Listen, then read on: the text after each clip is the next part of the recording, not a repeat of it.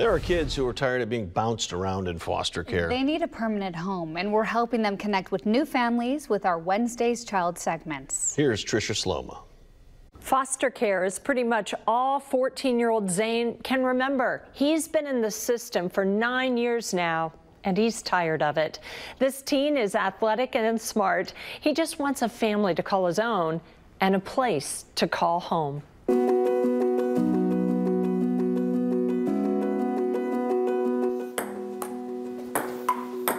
Zayne is a kid on the move. Sports, yeah. I do football, basketball, a little bit of soccer. Never played tennis. Unless you count table tennis, he's pretty good at ping pong. Zayne is planning his future. He's good at language arts and reading. I might go into movie making, could go into sports, but that's like a 1 in a billion people. College?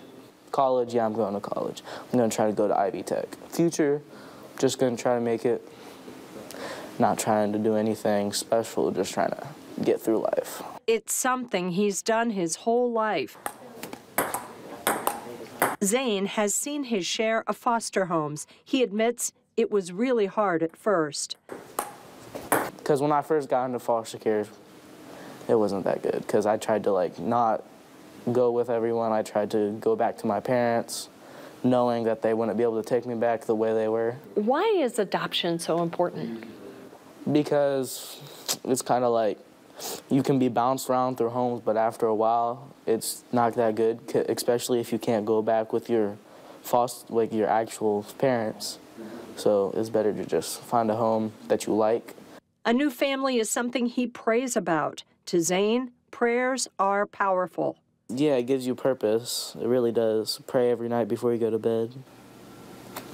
So faith is important to you? Yeah. Ever since I got in foster care, definitely, yeah. He takes comfort in the story of David and Goliath. From that one, it shows how little of things you need to be able to beat those obstacles. You just need to know exactly what you need to beat it. Zayne is a strong kid. You might be the one to help him stay on track to success. If you'd like to learn more about Zayne, just go to our website and click on this story for a link to Indiana Adoption Program.